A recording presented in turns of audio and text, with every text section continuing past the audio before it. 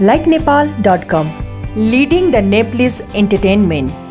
नमस्कार अनि हार्दिक स्वागत गर्न चाहन्छु likenepal.com को प्रस्तुतिमा। आज हामी निकै भिन्न परिस्थितिमा आइसकेका छौं। आज हामी भिरकुटी मण्डपमा भइरहेको चौथो लोकदोहोरी प्रतियोगितामा रमाइलो कुराकानी गर्नको लागि उपस्थित भइसकेका छौं।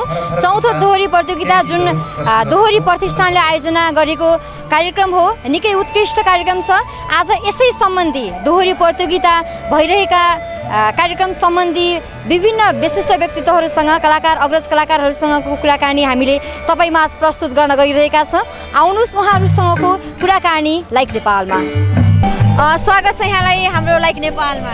धन्यवाद सर। लाइक नेपाल हेरेर बस्नुहुने सबैलाई हार्दिक नमस्कार छ। म घनश्याम रिजाल तरबार। आराम हुनुहुन्छ? आराम छु। आज अर्ना दोहोरी प्रतियोगिता भइरहेको छ, चहलपहल एकदमै निकै नै छ। कतिखेर आउनुभयो? म त विशेष त मेरो पोखरा बसाई र हिजो चाहिँ म राष्ट्रिय लोकदोहोरी गीत प्रतिष्ठान हाम्रो कार्यक्रम र धेरै अगाडिदेखिको हाम्रो वार्षिक कार्यक्रममा हिजो काठमाडौँ आएर हिजोदेखि नै हामी यो तारतम्यमा यही छौँ र आउनुको कारण नै यही आज यो हाम्रो हामी हैन काठमाडौँ त अब प्रत्येक महिना मिटिङ हाम्रो अन्य कार्यक्रमको लागि आइन्छ, तर आज र यो 4 दिनको बसाइ चाहिँ यो अर्ना लोकदोहोरी प्रतियोगिताकै लागि हो। समग्र लोकदोहोरी प्रतिष्ठान लोकदोहोरी गायक गायिकाहरूको लागि निकै राम्रो अवसर पनि हो। पक्कै पनि नेपालमा अहिलेसम्म चाहिँ यति धेरै ठुलो धनराशिको प्रतियोगिता भएकै छैन। जो नवप्रतिभा हुनुहुन्छ र अहिलेको हामी प्रतियोगितामा हेर्दै गर्दाखेरि धेरै पहिलादेखि गीत गाइरहेका कलाकारहरू पनि जो पुरस्कार राशि र अनि हामीले दिएका सेवा सुविधाले गर्दाखेरि उहाँहरू पनि यो प्रतियोगितामा भाग लिन उत्सुक हुनुहुन्छ, जो चर्चामा आइसक्नु भएको छ। तर पनि प्रतियोगितालाई नै बेस बनाएर आउन खोज्नु भयो। निकै लोकप्रिय गायक गायिकाहरूको प्रस्तुति पनि रहनेछ। हजुर। त्यसमा पनि तपाईँ गायक सर्जक पनि हुनुहुन्छ। हजुर। त्यो पहिलाको दिनमा आफूले पनि प्रतियोगितामा भाग लिएका दिनहरू पनि स्मरण भयो होला नि? हजुर, पक्कै पनि कस्तो हिजोका दिनमा यी सेवा सुविधा थिएनन्। थिए कलाकारहरू चाहिँ अब प्रतियोगिता भनेपछि जुनसुकै नेपाल राज्यका जुनसुकै ठाउँमा जाने अवस्था थियो। तर अहिले बरु पछिल्लो क्रममा प्रतियोगितामा प्रतियोगी समूहहरू कम भइरहेको अवस्था थियो। तर अहिले धेरै पछाडि, यो त धेरै वर्षको अन्तरमा होला, अहिले हाम्रो प्रतियोगितामा झन्डै 40 टिम दर्ता भएका छन् र राम्रा टिमहरू विभिन्न जिल्लाबाट विभिन्न अञ्चलबाट दर्ता भएका छन्। र अहिले चाहिँ एकदम उत्साह फेरि प्रतियोगिता हाम्रो यो चौथो अर्ना लोकदोहोरी प्रतियोगिताले फेरि लोकदोहोरीलाई फेरि प्रतियोगिताको माहौलमा फर्काएको हो कि भन्ने हामीलाई लाग्यो। निकै राम्रो अवसर प्रतियोगीहरूको लागि पनि। एकदम। त्यसैगरी दोहोरी प्रतिष्ठानको ठुलो एउटा प्रेस्टिजको कुरा पनि भनौँ होइन। एउटा तपाईँ सदस्य हुनुहुन्छ दोहोरी प्रतियोगिता जुन प्रतिष्ठानको, तपाईँ सदस्य हुनुहुन्छ, तपाईँको भूमिका चाहिँ विशेष के छ? पक्कै पनि हामी चाहिँ अब समग्रमा सबै ठाउँमा यही भूमिका भन्दा पनि सबै ठाउँमा जसले जहाँ यही जिम्मेवारी भन्दा पनि सबै ठाउँ जहाँ जे देख्यो त्यही गरौँ भन्ने कुरा छ। र हाम्रो एउटा उद्देश्य के हो भने हामी सबैको रहर प्रतिष्ठानको आफ्नै घर।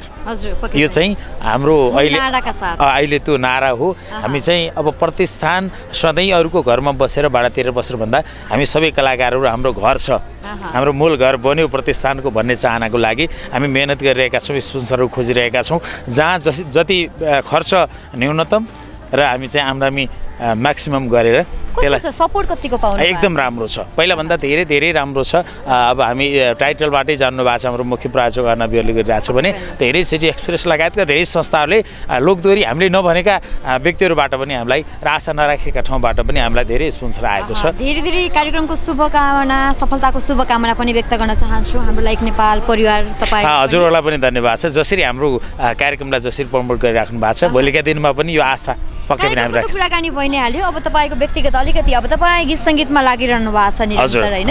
कति वर्ष भयो यही क्षेत्रमा? झन्डै 14-15 वर्ष। 14-15 वर्ष।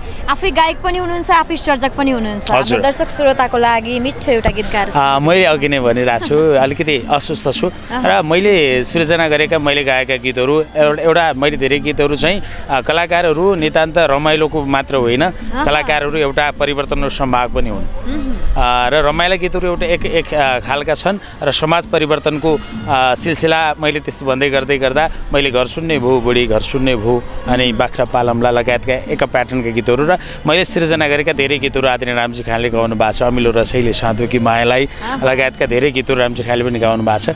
अलिकति अस्वस्थ छु एक टुका। घर सुन्ने भो बुढी घर सुन्ने भो, घर सुन्ने भो मलाई घर सुन्ने भो, जमाना नि कस्ता आए छोरा नाति बजार लाए घर सुन्ने भो हामीलाई गाउँ सुन्ने ती बुढाबुढीहरू जो गाउँमा छन् छोरा पाएर के भयो त छोरी पाएर के भयो छोरा पाए बुहारीलाई भयो छोरी पाए ज्वाइँलाई भयो आखिरी एउटा अग्रज कलाकार भएको नाताले पनि पछिल्लो समयमा लोकदोहोरीमा निकै विकृति आएको छ भन्ने गरिन्छ तर पनि एउटा गायक र सर्जक भएको नाताले र आफै पनि लोकदोहोरी प्रतिष्ठानको केन्द्रीय सदस्य भएको नाताले पनि यी कुराहरूलाई ध्यान दिनु पनि पर्छ होइन पक्कै पनि कस्तो भने मेरा गीतमा मात्र होइन अन्य गीतहरूमा पनि मैले के भन्नेछु भने हामी चाहिँ सबभन्दा पहिला विकृति आफूबाट रोक्नुपर्छ अरूलाई दोष लगाउने होइन र सामान्य परिवर्तन लाई पनि आत्मसात गर्न सक्नुपर्छ किनभने जेमा पनि हिजोको चाहिँ हाम्रा आमाहरूले हाम्रा बुवाहरूले चाहिँ वनमा घाँस काट्दाखेरिको गीत अहिले पाउँदैन तर त्यो मौलिकतासँगै जोडेका गीतहरू आउनुपर्छ भन्ने मात्रै हो अलिकति परिवर्तनलाई त आत्मसात गर्नै पर्छ धेरै धेरै धन्यवाद दिन चाहन्छु आज विशेष लोकदोहोरी प्रतिष्ठानले आयोजना गरेको जुन चौथो भनौँ होइन प्रतियोगितामा आएर पनि केही लाइक नेपाल पनि रमाइलो कुराकानी भयो धेरै धेरै धन्यवाद दिन चाहन्छु लाइक नेपाल हेरेर बस्नुहुने सम्पूर्ण दर्शकलाई के भन्न चाहन्छु पक्कै पनि यो लाइक नेपाललाई मैले हुन त म लाइक नेपालमा पहिलोचोटि बोल्दैछु अघिल्ला दिनमा नि कुरा गर्ने अवसर मिलेको थिएन तर चाहिँ लाइक नेपालका न्युजहरू र त्यहाँ यहाँहरूबाट सम्प्रेषित धेरै समाचारहरू र सङ्गीतमूलक कार्यक्रमहरू मैले धेरै हेरेको छु र धेरै कलाकारहरूलाई यहाँले चाहिँ जसरी प्रमोसन गरिराख्नु भएको छ भोलिका दिनमा पनि यहाँले गरिदिनु होला र सबैले लाइक नेपाल हेरिदिनु होला thank you so much thank you आज हामी भिरकुटी मण्डपमा अहिले दोहोरी प्रतियोगिता जुन राष्ट्रिय लोकदोहोरी प्रतिष्ठानले आयोजना गरेको प्रतियोगितामा आज हामी थियौँ आज सुरुवाती उद्घाटन समारोहमा विशिष्ट व्यक्तित्वहरूसँगको कुराकानी तपाईँहरूमा हेरिनिहाल्नुभयो आगामी दिनहरूमा यस्तै माया र साथको तपाईँको अपेक्षा गर्दै लाइक नेपाल परिवारबाट बिदा हुन चाहन्छौँ नमस्कार